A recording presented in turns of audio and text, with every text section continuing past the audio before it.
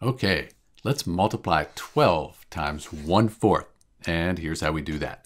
So you could just take 1/4 and add it together 12 times. And that would give you the correct answer for 12 times 1/4. An easier way might be to think of 12 as 12 over 1. It's still 12 because we're just dividing by 1, but this gives us a fraction. And now we can multiply the fraction by 1/4. When we multiply fractions, we multiply the numerators, then the denominators. So 12 times 1, that gives us 12, and 1 times 4 gives us 4. So 12 times 1/4, that's 12/4. But we can simplify this further.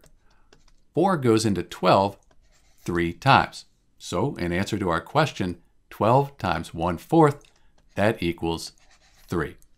This is Dr. B, and thanks for watching.